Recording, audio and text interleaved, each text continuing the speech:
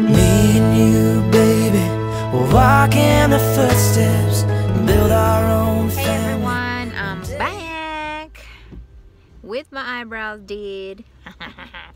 Finally made the time to go do my eyebrows. The lady says, this one's a little thinner than the other one. I was like, oh, well, you're the one that did it last time too. She's good at what she does, but we're human, so they're not always going to be perfect. It's all good. It's not all bushy tail, so it's all good. So today is January 21st, and I'm about to post the one from February barely. I'm gonna post both of them at the same time, I think, if I have time to do so. I have a little time. I'm trying to go into the store to buy some chicken. I'm gonna make some chicken wings for dinner, but the rain is on and off, on and off. So I was like, well, I was gonna record till I got home, but since I'm just waiting in the parking lot, waiting for it to die down a little bit, I'll give you an insight of my visit today.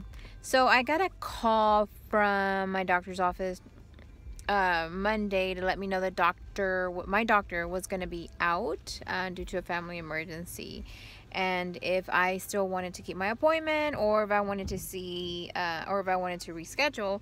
I chose to keep my appointment. I hate to have to see another doctor, but I mean, the whole purpose of going to this appointment a week after I saw him last week was because I was supposed to check to see if I'm actually ovulating today. If I wait another week, then that kind of changes the story. You know, I don't know. Maybe, I may not be. But he wanted to time it based on my last period. So, I went ahead and kept it, and I saw a different doctor. I had to wait a little bit longer, I guess, because I'm not his patient. So, I had to wait over an hour and a half. It's all good. It was actually worth it. The doctor that I saw explain things very well, and that's what I need, because I don't know a lot, and I don't want to Google everything, because Google tells you more than you even wanted to know. According to Google, I should probably die tomorrow with all my symptoms, so I will lay off of Google. I'll just go based on what the doctors I'm seeing tells me. And if I need to, I will Google some. But so doc checked to see if I was ovulating. I did an ultrasound, a vaginal ultrasound, and checked to see if I was, and none of my eggs are mature. So no, I am not ovulating. So that's a little bummer, but I knew it, because I have issues ovulating. I have issues with a lot of things, and that's what I'm trying to figure out, and that's what I'm trying to nip in the butt. So he checked to see if I was ovulating. I was not. So what my next step is I am going to be given a medication to help me start my period again. That medication is gonna after the 14th day, I will start bleeding again. And then on the 3rd day of my period, I will call the office so that they can call in. Oh my God, I just went blank on the name of the medication. Clomid. They're going to call Clomid in to the pharmacy so that I can start taking Clomid. Clomid is a medication that helps to stimulate and help me actually ovulate. So I'm excited about that. Oh, I'm just so praying that this works. Okay, so I asked the question about the metformin. So about that having to do with the cysts that are my ovaries, and I hope I'm not twisting everything too much for you guys, because I'm talking about one thing then jumping to another one. The reason why I'm jumping back to the metformin is because I asked the doctor the reason that I'm not ovulating, and will the metformin work for that? And he says that yes, and the reason why is because I'm diabetic, and so diabetics have a harder time to get pregnant because our A1C is off. I don't know why I was going so blank. That's why I like to do my videos like right after. So my A1C is too high. So I have, my insulin levels are too high. That's what I couldn't think of the word. My insulin levels are too high.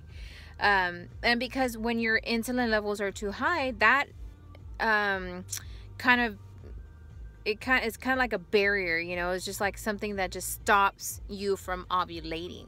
So metformin helps control your diabetes, helps control your A1C, helps control those factors, so that you can actually ovulate. But since I'm having issues ovulating, they will be giving me the Clomid, and the Clomid does help with the ovulation. Now, I've never done Clomid before. I've never taken any type of fertility medication, so this is going to be the first. I'm supposed to be picking up my medication today from Walmart, excuse me, to start my period. So I'm excited about that and nervous at the same time. I told my husband that he didn't go with me this time. It's the first time he didn't go with me because he's got to work. I'm typically off on Wednesdays, so gotta make that money. And so I went by myself today, but I'm a big girl. I have a great support system, and that's all that matters. So I'm excited and nervous. So I'm gonna give my medication today, so I will start this today. Today is February 21st. Hey everyone, how's it going? ¿Cómo están? Hopefully everybody's doing good, enjoying their day. I'm very blessed to be here today. I wanted to finish my video from the last time that I started. I haven't had a chance to complete my video till today. Wednesdays are typically my day off, so that is when I can do a lot more. So started off pretty good. Went to the gym. I haven't been in a few days, I have to admit. I don't know why, but I just have no energy whatsoever to go to the gym. I need some more encouragement. I need some encouraging words. Help. So I'm trying really hard, but it's been a struggle. I went today, and it really boosted my energy. I tried this little energy booster, and it worked pretty good. So as soon as I got home, I still had some energy, so I cut the grass. I think of it as not only making the house look pretty, but it's also a workout. My hands are still tingly. I should have put gloves on, because now I have all these nasty sores on my feet, on my hands. So to follow up on my last doctor's visit, last time that I told you guys I had to meet another doctor, and everything went pretty good. I'm doing this new thing now. I'm going to start writing down what we have spoken about, because I tend to forget so much to take in, and I said I was going to start recording it, and I forgot to do that. So sometimes they come in so fast, and you don't expect it, and you're just like, ugh. So I know there was a few things that I did mention on my previous video.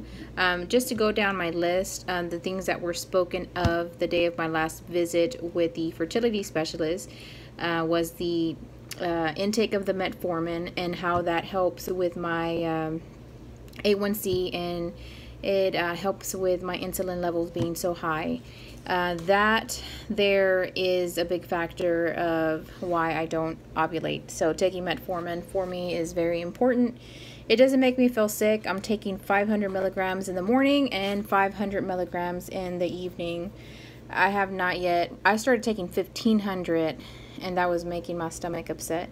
So I'm doing 500 and 500. And so far so good. I haven't had any issues with it. The doctor did prescribe medication for me to start my period. And it's a 10-day pill for me to take, and I have 3 more days left for me to take the pill. As soon as I'm done with the 10-day pill, I should start bleeding. And then once I start that, I will be able to... Hi, honey. Come give me a kiss. I just barely had a minute to... Hi, everybody. Honey's home from work. I have dinner cooking. I started late because I was helping your mom put up the some curtains that she needed done. You see how much grass I cut? My hands are hurting. They're all blistered. Oh, it's actually going down. But yeah. I'm going over my list. Okay, so I have 3 days left on my pill. Once I finish that, then I should start bleeding. I'm not sure if it typically like starts right away. The only sucky thing about me being on these pills and starting to bleed, I happen to be going to a wedding this weekend in Laredo, and I'm gonna finish my pills like right before the wedding, like that Friday before. So I'm scared that I'm gonna end up having my period for the wedding, but oh well, it is what it is. So another topic that was spoken was my uterus lining. He noticed that my uterus lining was thick. He asked me if I typically have regular periods, and I told him no, I'm irregular. So he says, he asked me if I typically have like long periods, short periods, or what. I told him since I lost a lot of weight, my periods typically come regular. I don't have long periods. At least the longest I've lasted on a period was 7 days.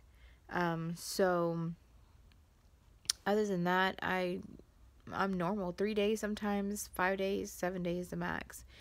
He says for my lining, the thickness of my lining, being that, you know, I have regular cycle days, it should be thinner. And I was like, but I may have regular cycle days, but I don't get my cycle every month. So it makes sense why my uterus lining would be thick. So that may be another obstacle also. I may have to go in for surgery so that they can thin it out. That's also another barrier, another factor of not being able to get pregnant. So we'll see how that goes. Right now, I guess we're pretty much just focusing on the bleeding part. Once I get that going, start the Clomid, and go from there. Today is March 7th. Last I checked in was in February. I started my pills on the 21st and I finished on the 2nd that evening. So on the weekend I had a wedding and it went great. It was an amazing trip. First time my husband visited a lot of my family in Laredo, and it was very, very special to me. Unfortunately, I lost my godmother about a year ago, and it was an emotional time. I hadn't been there since her funeral, and he was able to meet my godfather for the first time, which was great. I wish he would have been able to meet my godmother. He would have loved her, but we were able to at least say a little something. They have her ashes there at my uncle's house, and we were able to chill there at their house for a little while. A lot of memories, great memories. She would have loved him. But it was a great trip. I'm just glad I didn't have to. I'm glad I didn't start my period on the weekend, because I love dancing, and that would have sucked being on my period. But luckily I didn't start. But now I'm getting a little anxious because I haven't started. It's already March 7th, and I would have expected to start bleeding already. So I'm gonna give it. I said I was gonna give it a week, and if I still haven't started bleeding, then I'd call the office to see what's going on. That's pretty much it. There's nothing else, I don't think, that I'm missing. that's about it. I'm fixing to post. I have time to post and then go clean. What else? That's it. Toodaloo, guys. Have a wonderful day. Have a blessed day. I'll check in with you guys as soon as I can move forward from this place that I'm stuck. The bleeding. Whoever looks forward to a period says no one. Alright, guys. I'll check in with you guys later. Bye. Hey, everyone. Checking in again. I just literally made a video like an hour ago. Of course I haven't posted because I'm always on delays on posting it. I just started my period. Today's March the 7th, and I can't believe it. I'm just like excited but not excited because I'm cramping. So I'm actually going to call my doctor's office tomorrow to let them know, because I don't want to wait till the third day, and then because the third day happens to be on a Friday, and we all know Fridays when we're at work, we're trying to leave at a certain time, and when I get to work, I get real busy with patients, so I don't want to get distracted and forget to call or something and then have to wait till Monday. I want to get this going. I've been patiently waiting to get things going for let me see, my daughter's gonna be 13 in a few months, so I would say almost 12 years. So I am excited and nervous at the same time. I'm gonna call them tomorrow, which is Thursday, and hopefully they don't give me a hard time and say something. I don't know why I have to wait till the third day, but I'll call them tomorrow so they can call it in, and we'll see what happens. I'm excited, y'all. All right, I'll check in with y'all later. Bye.